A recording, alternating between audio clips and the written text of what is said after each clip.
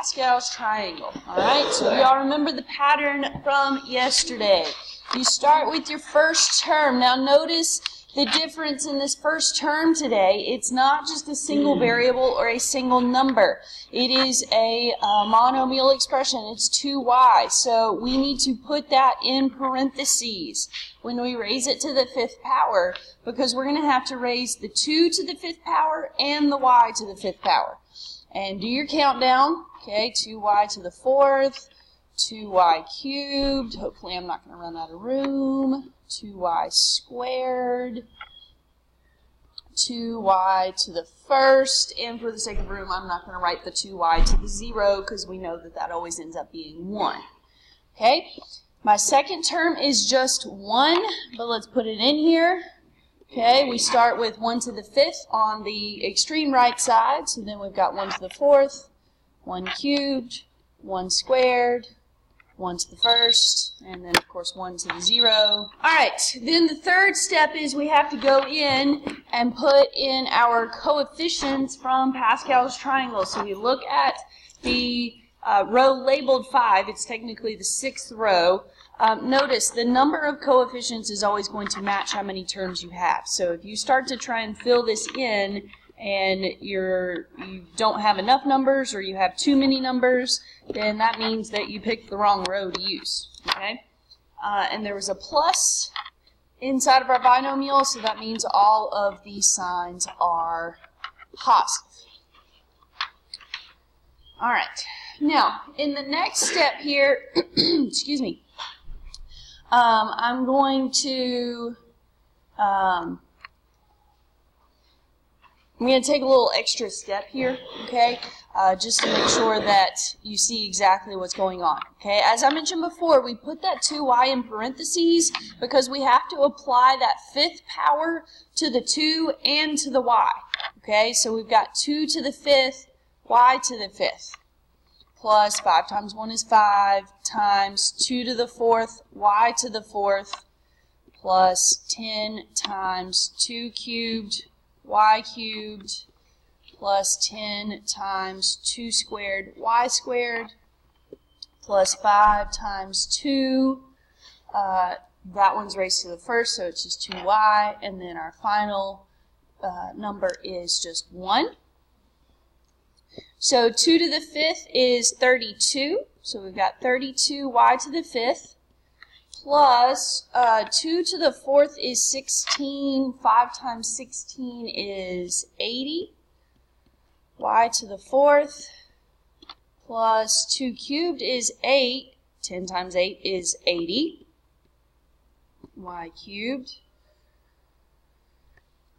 plus 2 squared is 4, 10 times 4 is 40, 40y squared, 5 times 2 is 10, so we've got 10y, and we've got plus 1 there on the end. So that is our final answer.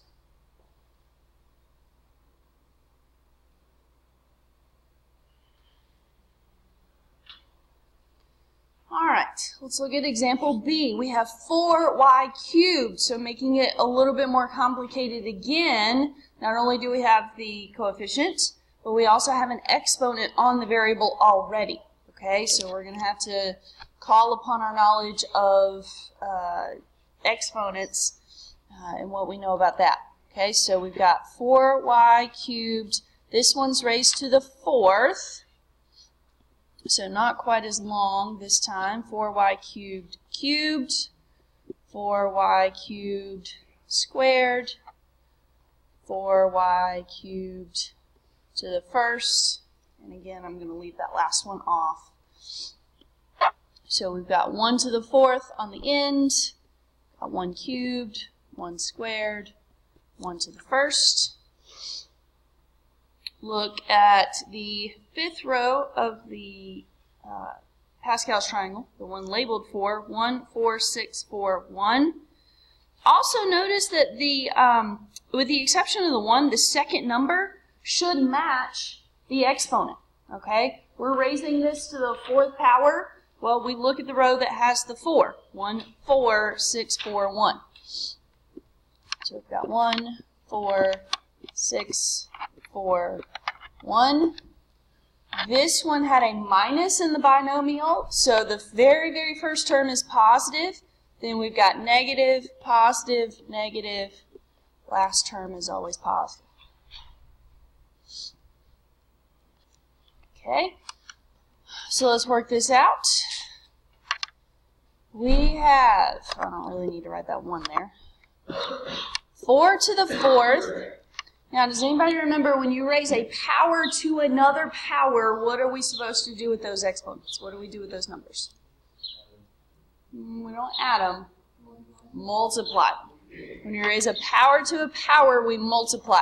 When we're multiplying variables, if we were multiplying y cubed times y to the 4th, that's where we add the exponents. But when we raise a power to another power, we multiply those exponents. So that becomes y to the 12th.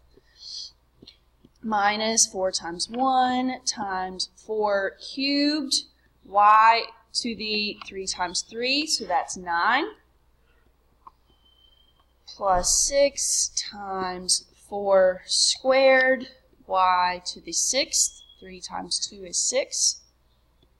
Minus 4 times, this one's raised to the 1st, and then plus 1 on the end.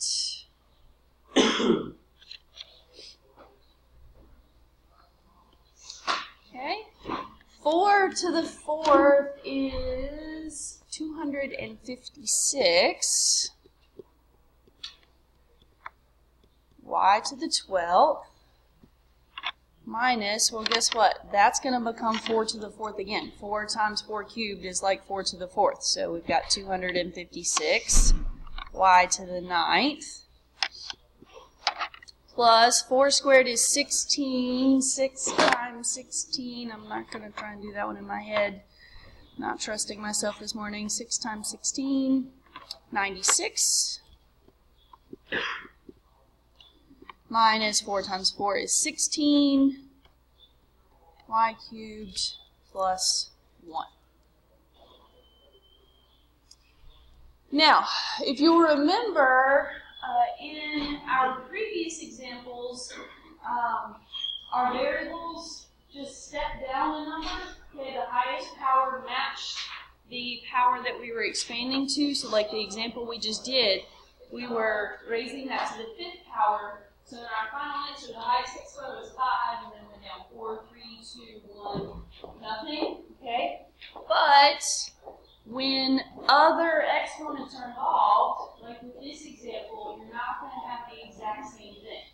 Okay? Now your highest power exponent is going to be the multiplication of that exponent and the exponent you're raising the binomial to, but you can't really count down the way that we have been. Okay? All right, one more example here, and then we've got just a few more on the next page. All right, raising n minus 2m to the 4th cubed. Okay, the order really doesn't matter. Okay, just keep it in the order that it's in because you don't want to start rearranging stuff and messing it up. Okay, so take the first term, raise it to the 3rd, squared. I don't know that I'll myself well, yeah. N to the 1st, and I've got room here, so I'll go ahead and put n to the 0, just for effect. Okay, then take your second term, and start on the end. Bless you. Bless you. 2m to the 4th squared, 2m to the 4th to the 1st, and to the 0. But we know that part's 1. I've been leaving that off because of space. But okay, look at the 3rd row. It is 1, 3, 3, 1. There's a minus in our binomial, so the first term's positive. Then it's negative. Yes, Rico?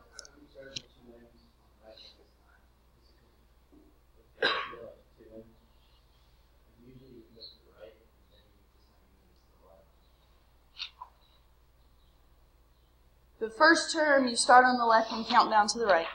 The second term, you start on the right and count down to the left. What was the last term always? That was not a good decision by me to say that, because the last term is not always positive. If the power is even, the last term is always positive. If the power is odd, the last term is going to be negative. What was the other question? Oh, okay. Okay? Okay? Any other questions? Alright, so let's simplify. Anything to the 0 is 1, so that first term is just n cubed. We've got minus 3n squared times to the first, so 2m to the fourth, plus 3n times 2 squared, m to the eighth, minus 2 cubed, m to the 12th. Okay, last bit of simplifying, we've got n cubed minus 3 times 2 is 6, n squared, m to the fourth, 2 squared is 4, so 3 times 4 is 12, n, m to the eighth, minus 8, m to the 12th.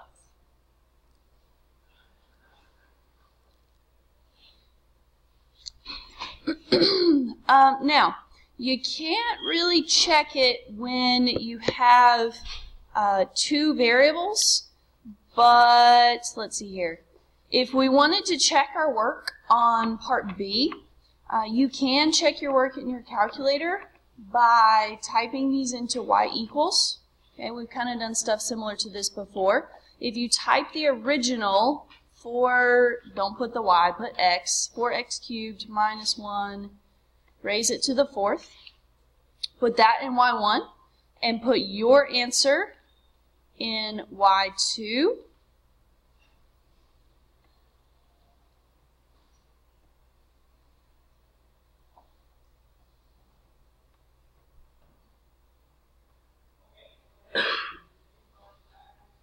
And press enter, and then go to your table and make sure that all the y values are the same for the same x values, and you can confirm that way that your expression is correct. Okay, again, it's not going to tell you what you did wrong, but it will tell you whether or not you did something wrong.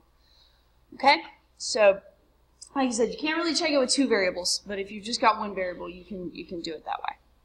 All right. What if we just want to know one specific term? Okay, what if we want to know just one specific term? We don't want to know the entire expression.